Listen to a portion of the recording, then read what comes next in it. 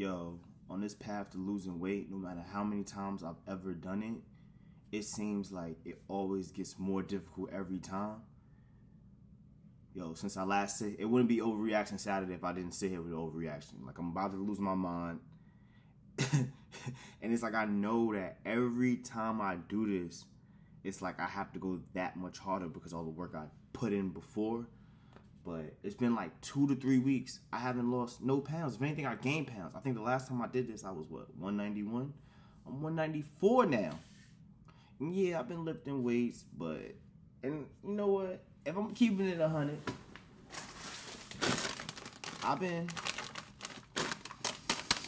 junk food been getting the best of me.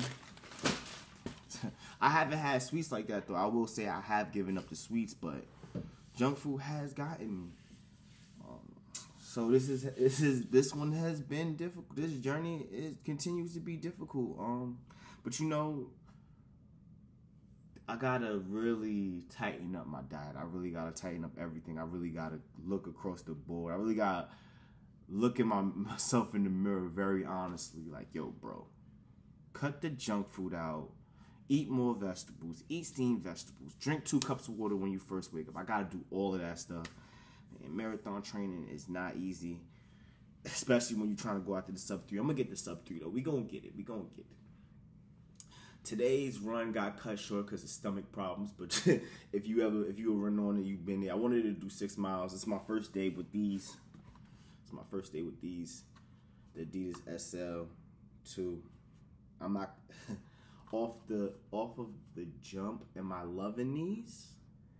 Yes, and I know. And these are the SL1. And I know when I first got these, I did give them a bad.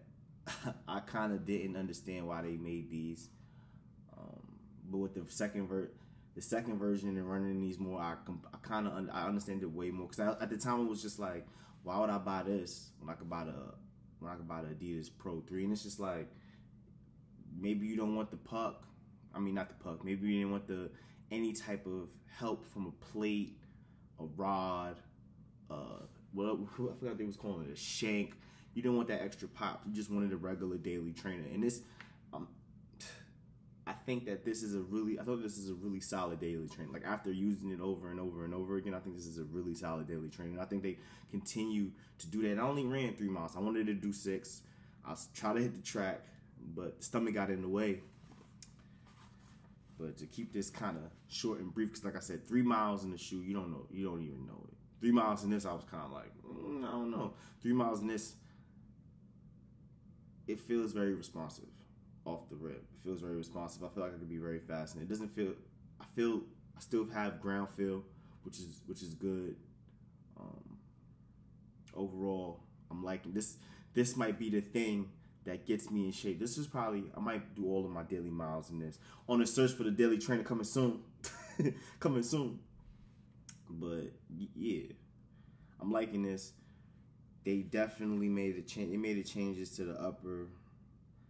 I'll go in detail how I feel about this compared to the Boston 12. I think this was probably in line with the Boston 12.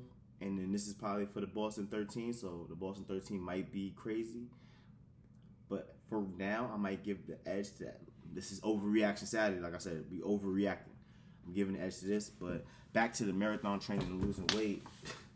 I've been strength training, but not losing the weight is getting to my mind. And it's like, yo, bro, I didn't cut out the starches.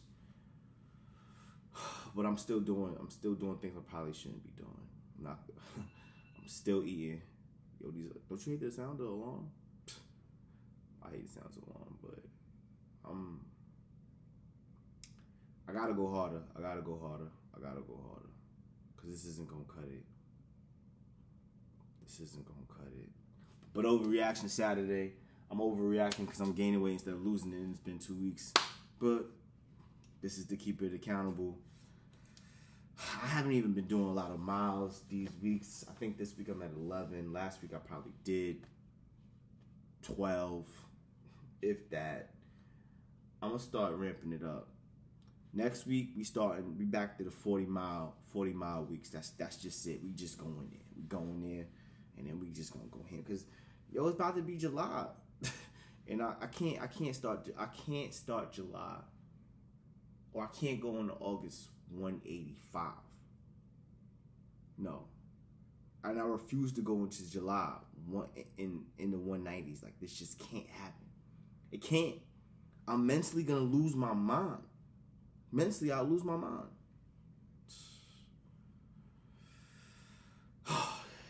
But yeah, like I said, I wouldn't be overreacting Saturday without me sitting here overreacting. We going back to the 40 miles. I'm gonna start doing a lot more 5K work. Make sure you guys warm up and stretch before all your runs. You know what I'm saying? Make sure you stretch those hips, or else you will get plantar fasciitis. I did solve plantar fasciitis. I had plantar. Oh, that was another thing. When I first got this, it was cold and I had plantar fasciitis, and I think that's another reason why I really didn't like this shoe. But we passed that now, and you know, you really have to do 100 miles to break it in. 50 ain't enough. You gotta know 100. 100 really tell you what the shoe's really about. But I beat plantar fasciitis. It was all about opening up the hips, stretching the hips,